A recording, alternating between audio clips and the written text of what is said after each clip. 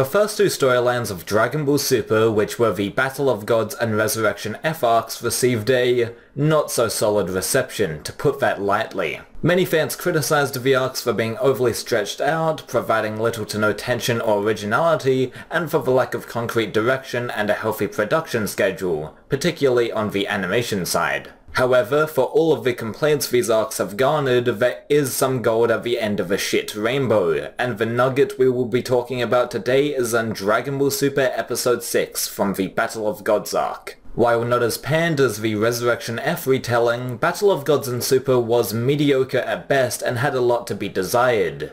But Episode 6 is honestly one of the most well-directed episodes in the entire series. Helmed by Morio Hatano, the episode takes place on Bulma's birthday cruise ship, and revolves around Vegeta's efforts to keep Beerus even-tempered, doing so out of fear that he will destroy the planet if he is irritated. In the first part of this Episode 6 analysis, I will be focusing on the introductory scene on Bulma's ship.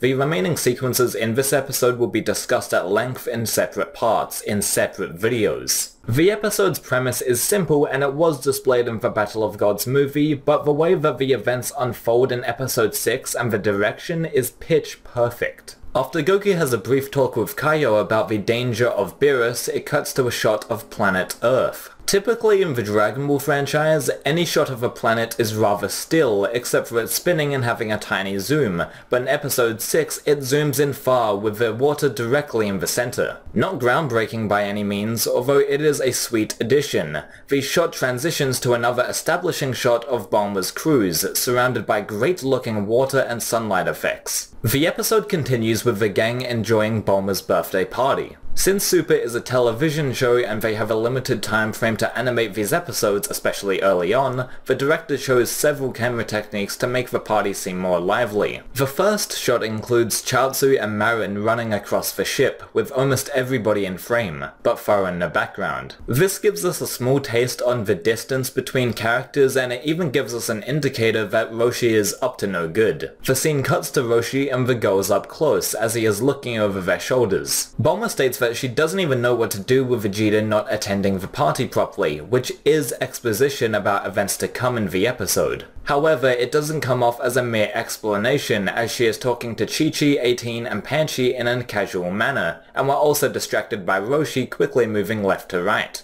Furthermore, the sequence moves to Goten and Trunks playing at the shooting gallery, with Roshi and the girls still in the frame. With everyone in these shots, the party seems more lively without having the best animation schedule. All of these interactions are only a few seconds long, they don't go too quick so we are left not knowing what happened, but not so slow paced that we want the episode to hurry the fuck up and get to the point. Every one of these moments are brief snapshots of the party, which perfectly establishes a friendly social setting before we get into the dramatic stuff, the meat and potatoes that is Vegeta attempting to make Beerus satisfied. The way that all of these moments are framed, edited, and put together is another story. That's just simply brilliant. Moving on, the next encounter that we see is Tenshinhan, Puar, and Ox King watching Krillin and Oolong have an eating competition. One thing to note is that in the Trunks and Goten shooting gallery shot, we see the backs of Tenshinhan and Ox King, yet again making the party feel more like a real party with everyone doing a separate thing.